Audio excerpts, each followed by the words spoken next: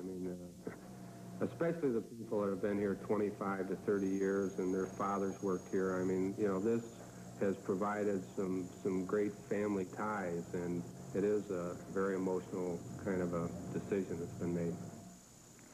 GM says it'll try to place as many Norwood workers as possible at other company operations, and it'll accelerate transition and retraining efforts for employees now underway. Among the people most frustrated by today's announcement, probably local union leaders. They've spent the past 4 months trying to convince GM Detroit to give them another chance. John Matarese live in Norwood now with their story. John?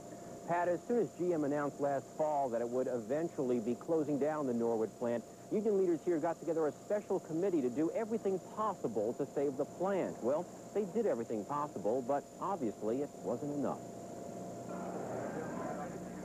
4,000 GM auto workers today suddenly saw their jobs, their livelihoods, being yanked away from them. But while the shutdown announcement left almost everyone at the plant angry and frustrated, this man, Union Committee Chairman Cleon Montgomery, may have felt the frustration more than anyone. I don't know if I want to say I'm bitter. You have to say you are some, yes, because you know, like I've told everybody, the Norwood people deserve better than what they've been given. Montgomery, along with several other union members, spent weeks putting together this book, a compilation of facts and figures that prove in his mind that GM Norwood can produce a car for less money than other GM plants. But he says GM wasn't interested in seeing it. Yes, that bothers me because that proves what I've been saying all along, that they're closing the Norwood plant because of politics, not because of the work relationship, the money, or whatever. And Montgomery is now finally admitting he sees defeat on the horizon. No, I'm still not giving up. Now, but I'm not going to stand there and try to make people believe that it's not going to happen. It's here. You know, it's reality. This plant is closing. Now, last Friday, you may recall that Channel 9 followed Cleon Montgomery and other union leaders up to Detroit, where they made another plea for GM to keep the plant over. Well, today Montgomery says he is bitter about the results of that trip. He says, obviously, GM knew at the time, last Friday, that they would be making this announcement today about the August shutdown. He says, well, then why did they even invite us up for that meeting if they knew this was going to be the result? Reporting live from Norwood, I'm John Matarese. Pat? John, let me get this straight. There was not even a hint at that meeting that this announcement was coming this week? It sounds incredible, Pat, but you're absolutely right. They did not tell them at the meeting when the plant would be shutting down. And Montgomery and the other union leaders are saying they just can't believe that the company kept it from them last Friday when they were up in Detroit. That is a little difficult to swallow. I don't blame them for being somewhat disturbed. John, thank you. Meanwhile, as if all this weren't enough, workers at Norwood's second largest employer. The last employees will clock out for the last time. John Matarese is here to tell us how the pending close-up is being handled in Norwood right now. John? Randy, the calm mood outside the GM plant these past 2 days appears to have given way to one of anger and frustration. Many workers yelling, others walking out wearing black armbands to show solidarity. Today, of course, is the last day for some 2,000 auto workers at the Norwood plant, which shuts down for good tonight at 8 o'clock. In the past 2 days, 1,200 other workers punched out for the last time, and the total number of jobless when all is said and done will number more than 4,000. This morning's lunch hour was not the typical sit-down break it usually is. Most workers spend it saying goodbye and thinking of what's ahead. Kind of sad. Kind of sad. When you worked here 23 years, then you got to leave, you know, and you don't know what's going to come behind. Pretty rough. Pretty tough seeing it close down? Yeah, after about 30 years, pretty rough. So I didn't, I don't really mind it. Pretty sad feeling today, huh? Yeah, for a lot of people. A lot of people ain't got no other sidelines they can do, and a lot of them have, so it ain't going to really hurt too much. The end of the line, as we've reported, will come just 8 hours from now, with the final car going to a plant employee who won it in a special raffle. Randy? John, what will most auto workers do? Do they have jobs?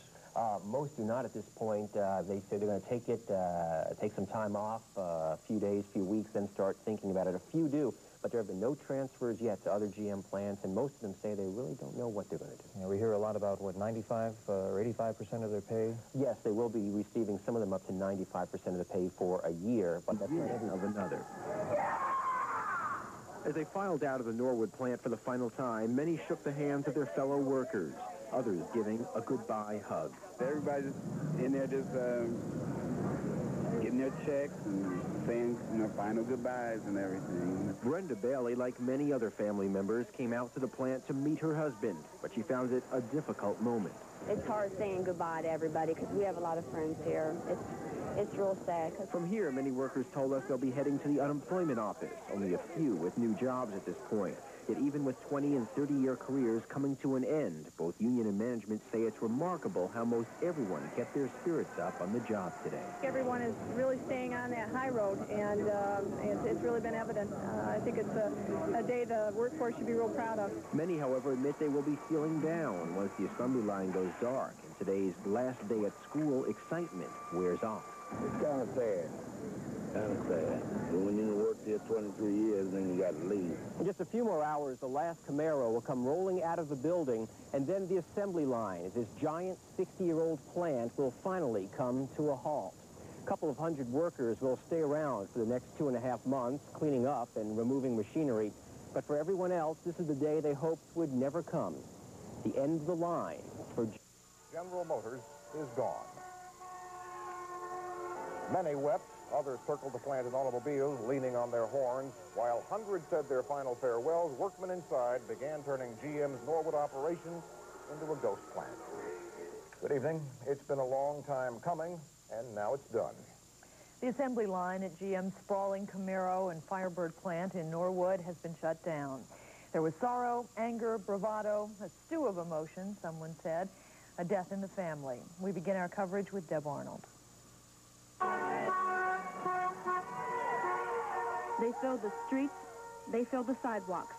Family, friends, neighbors, workers who'd already punched their time cards for the last time. They lined the dying GM plant to make sure that 64 years and 13 days of history did not go out with a whimper. The workers filed out one by one, each after they'd finished their particular task for the last time, each with pink slips in their pockets and memories in their minds. You've been around with some people for 20, 21 years, and you might never see them no more. That kind of hurts. These workers knew this day was coming. They knew since November 6th of last year. Some ignored that announcement. Some vowed GM would change its mind. But tonight, there were no more denials, only goodbyes. Carly Ritchie searched for comfort after saying goodbye to the friend she's worked with for a decade. Some of the finest people I've ever known are right there in that plant. They do anything for you. Will you see them again? I hope. Realistically, probably not.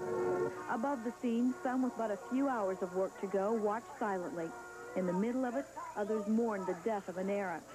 Still, many of the workers who passed through these gates for the last time tonight will tell you they're down, not out.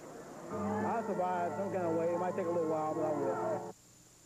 The last car ever to be made in Norwood rolled off the line at 8:30 tonight, a 1987 Camaro IROC.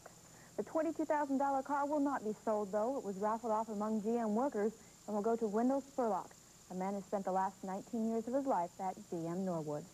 So, Deb, right now, are all of the employees out of the plant? No, Carol, there are about 800 workers still left. Some will be tearing down the equipment and shipping it off. Others will be cleaning up the plant. Be there for a few more weeks. Just a few more weeks. All right, thanks a lot, Deb. Pat? Next up, and the last, as the GM train rolls out of the Tri-States, Fairfield. General Motors is a stamping plant in Fairfield. It makes body parts. And like Norwood, that operation's being mothballed too, but not until December of 1988. GM Fairfield employs 1,400, not nearly as many as in Norwood, but still a lot. Most of them are being offered transfers to other GM operations, or at least are being given the first crack at positions that become vacant down the line. That, of course, is not the case in Norwood. The Norwood workers are going to continue receiving most of their salaries for a long time, most of them.